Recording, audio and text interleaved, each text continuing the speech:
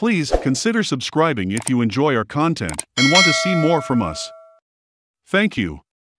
What makes a high-quality man? It's an important question if you want to be one. What's more important is the answer to that question. By the end of this video, you'll know exactly what traits you need to develop in order to become a high-quality man. Every single trait directly affects personality or, more or less indirectly, allows the individual to acquire important life assets such as status, resources, mates, or friends. We've prepared a list of 10 traits of a high-value man. Number 1, he has a purpose. When a man knows what he wants and likes, then it only takes a minimum amount of drive to develop a purpose. A purpose means a man has a why. And when a man knows his why, he moves through life with confidence and purpose. He displays the charismatic leadership qualities of those who seem to know their paths, even when it's dark and difficult. It's especially captivating for those who don't know where they're going, which, of course, is the vast majority. A purpose is what differentiates the men spending their evening watching football and drinking beer from those who work and plot to move ahead in life. Number 2, he has high self-esteem. Attention here. It's self-esteem, not confidence. Self-esteem is different. Confidence ebbs and flows depending on your results and skills in a given field. But self-esteem stays. Confidence is founded on strengths and results, while self-esteem encompasses losses and weakness. Number 3, he is assertive. Assertiveness is the sweet spot that allows the high-quality man to speak up for his rights without undermining others. Expect and demand fair treatment while treating others respectfully. Seek power while respecting others' right to self-determination. The high-quality man adopts this mantra of assertive communication: say what you mean you what you say, without being mean. In contrast, the passive man is too afraid to speak and enforce his boundaries, and that puts him in a weak position in life.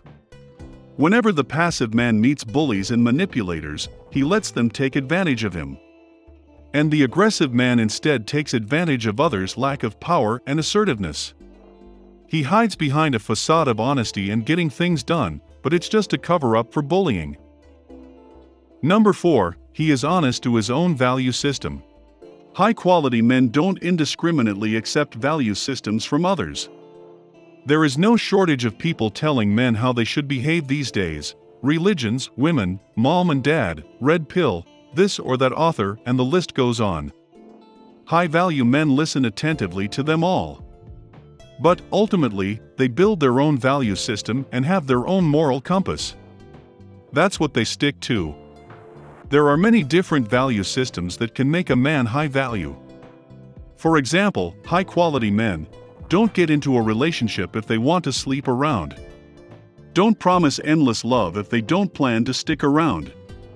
If they promise something, they will do their best to make it happen. And if they get into a relationship and promise monogamy, they'll try to stick with it and demand the same back. Number 5, he takes responsibility. The locus of control is the degree to which people believe that they have or don't have control over their life. Internal locus of control and external locus of control. Internal locus of control means you believe you are in control of your life. External locus of control means you believe life events determine the course of your life, and you don't have control over them. The locus of control determines whether you feel like you're at the helm of your life or like a castaway in a rudderless lifeboat. And high-quality men feel like they are at the helm of their lives. Taking responsibility starts with your own life first and foremost. You take responsibility for your current station in life and for where you want to go. Great leadership is an extension of this principle. Great leadership rests on responsibility and a sense of ownership. It's the responsibility of taking care not just for oneself, but for those around, and the feeling that you can help your group with your leadership. This is also the best and healthier way to be a leader in your relationship, which in turn is the healthiest of also maintaining attraction and, as a side consequence, control. Number 6, he is emotionally intelligent. Emotional intelligence includes many important personality traits that make people successful both in life and in relationships. It includes self-awareness, one's own emotions, drives, personality, passions. Self-management, deferring pleasure, staying power, grit. Social awareness, other people's emotions and social dynamics. Relationship management, building and managing positive relationships. Although some psychologists contest the existence of emotional intelligence as a measurable trait, we can all agree that the above subsets of the emotional intelligence trait do exist, and that they vary from person to person. All the above are important qualities for a high-value man because they heavily influence his ability to acquire social status, move forward in life, develop as a man and finally, effectively relate with others. This includes his ability to acquire friends, gain allies, and develop healthy relationships with women. Number 7, he takes care of himself. Driven men with a purpose look at themselves as if they were machines. And they have the mindset that the more they take care of the machine, the farther they will go. Also, they know how things work, and they know that the dichotomy of being or appearing is nonsense. The two feed into each other. Everyone judges the book also from its cover, so you also need to take care of that book cover. So high-quality men always eat well, exercise, and keep learning and investing in themselves. High-quality men are like a high-quality wine. You meet them today and they're good. You stick with them and tomorrow they're very good. You stick with them until the day after tomorrow and they're great. Number 8, he generates his own self-esteem. Why is this important? Because as long as you depend on external forces to prop up your ego and self-esteem, you will always be dependent on those external forces. And of course, dependence is the root cause of all potential weaknesses. Now, granted, few people if any can reach a level of being completely independent of results, the external environment, and other people's opinions. But high-quality men have much stronger control of their own self-esteem than most other men. These high-quality men are not afraid of standing up for what they believe in because they don't need your approval. They look like they have stronger inner conviction than anyone else, and everyone looks up to people with inner conviction. Especially in times of uncertainty. They are a rock in the hurricane. Number 9, he knows power dynamics. Power dynamics are advanced social skills. And you don't get to high quality without being advanced in some crucial areas of life. And since humans are social animals, social skills is one of those areas where you need to reach an advanced level, no matter what your chosen life path is. High-quality men know what's fair and not fair, what's friendly and what's rude, and what they can take and what they will not take. And they set and enforce their boundaries accordingly.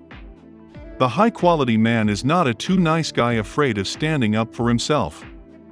And when someone crosses his boundaries, he will let them know he's not cool with it, and that he has to insist on the limits he thinks are fair. He will also do it with higher-ups, because he doesn't take gratuitous meanness and disrespect, not even from a boss.